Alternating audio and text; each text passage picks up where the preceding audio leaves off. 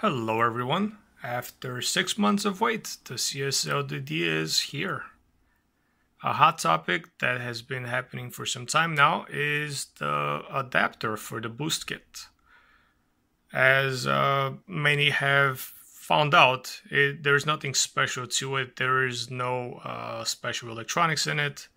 It's a simple 24 volt adapter with a 4-prong plug that for some reason Fanatec has decided to sell for $150, $160 plus tax and shipping. So yeah, that's not nice. That's not fair price. So I, amongst many, have made a DIY approach boost kit, and as you can see, everything works properly.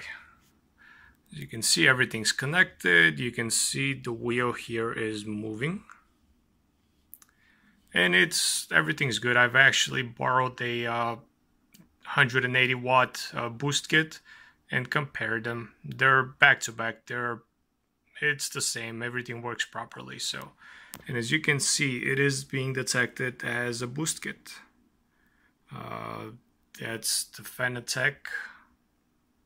That's the Fanatec utility here. Let me test force feedback. As you can hear it, everything works properly. The parts that you will need, everything can be purchased on Amazon, eBay, whatever your favorite source is. You will need this is a 4-pin female to male extension that is used for CPU on the computer, on the motherboard. That's what that looks like. Here's the title. And you can use an old power supply if you just cut this part off. That's all you need. So if you have an old power supply that's bad, you can use that and save yourself the $5. I didn't have one, so I purchased this thing. This is the adapter that you will need. It's a LED driver, 200 watts, 24 volt adapter. As you can see, that's $41.86 plus tax. It ends up being close to $48, I think, for both parts after tax, which is a third of what Fanatec wants for their stuff. So you can see here's the image, and I will show this on my kit afterwards. I just want to show the parts first and the listing so you can buy the exact things you need. As you can see, 24 volts, 200 watts, waterproof, and it's all aluminum, so it dissipates heat very quickly. It's perfect. I have, as I said, I borrowed the Fanatec boost kit, and that one heated up in half an hour. It was hot, and this thing I've used for 4 or 5 hours. And it's warm to the touch, but that's it. It stays very cool. So the other thing is there's 2 cables coming out of the output there of the adapter, and each one has 2 cables, which is perfect because you just plug in, you just wire them. You don't need to do any splicing or anything like that. It's very easy to do. So here is the wiring diagram. You can see the triangular ones. This is the 4-pin CPU connector that you will be using. That first cable I showed in the video.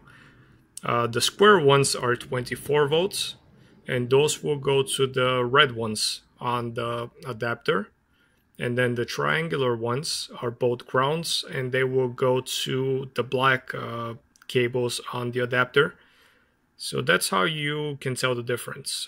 24 volt squares, and then the triangular ones are ground, which is very nice because very easy to tell. And then this is the clip on the bottom here.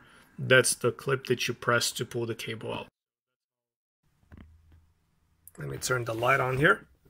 So here is everything installed.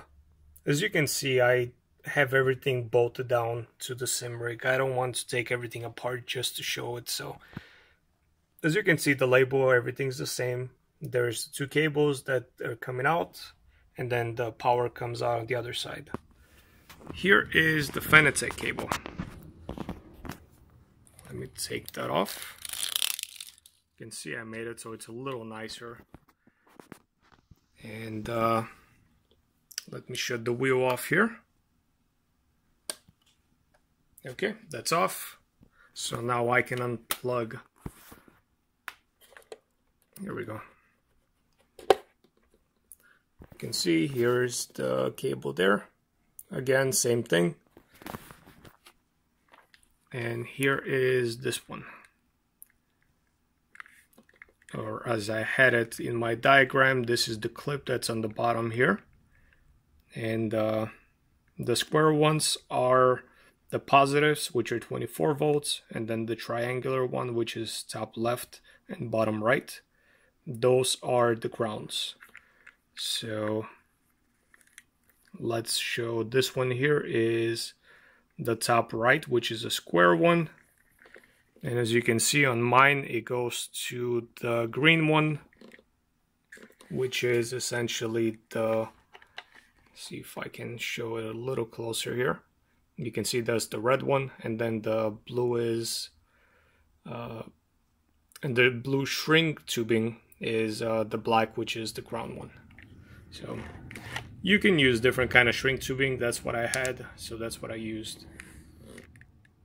And that's that. It's very simple to make. It's literally just you cut the female plug off of the extension, and you just solder those, or you can even tie them. You don't need to solder them, but it's nice to do, which will help the connections. But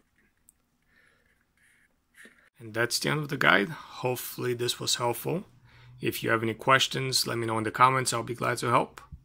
Now keep in mind this is a DIY, so if you end up purchasing the wrong thing on accident, or you purchase the wrong cable, or wire it incorrectly, you may damage the wheelbase. So please don't hold me responsible for mistakes that you may have made wiring this up. So again, I'll be glad to help with anything I can in the comments. Let me know if this was helpful. Hit that like button. It really helps out my tiny channel. So thanks again for watching, and have fun.